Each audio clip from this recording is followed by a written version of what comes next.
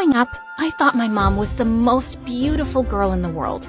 She was just 18 when she had me, and even when I was little, I could tell she cast a spell on everyone around her. She always looked picture perfect, and heads would turn at the sound of her lovely laugh. And to top that, she was a crazy talented singer and musician.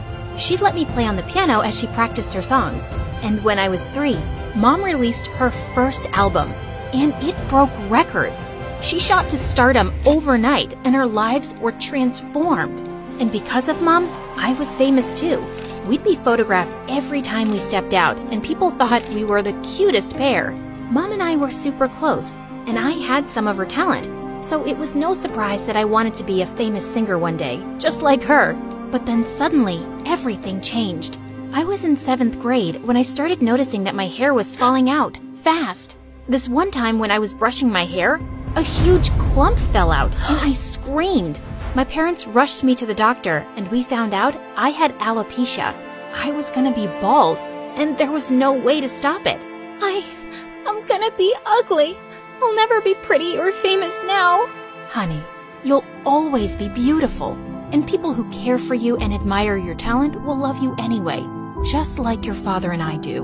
But it was hard for me to stay positive the more hair I lost. The only thing that helped me was my songwriting. I'd vent out my feelings that I couldn't express to anyone, not even Mom. In 8th grade, we moved to another town where Mom was recording her album, and before joining my new school, I decided to start wearing wigs. Mom encouraged me to get the brightest colors. I love this candy pink one. And this electric blue, such a pop star look.